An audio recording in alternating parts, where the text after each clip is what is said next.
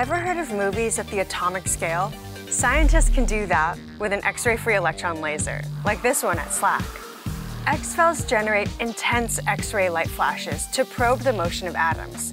After passing through a sample, the flash of X-ray light scatters and forms a diffraction pattern. A specialized detector captures that pattern after each flash, which scientists use to create step-by-step snapshots, revealing the positions of atoms and molecules at different times. By playing these snapshots in rapid succession, like frames of a movie, scientists can capture atomic and molecular movements.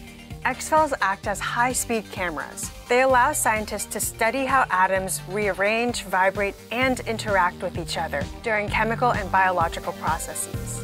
Essentially, XFELs unveil the mechanisms of ultrafast, ultrasmall phenomena, providing profound insights into the fundamental workings of matter.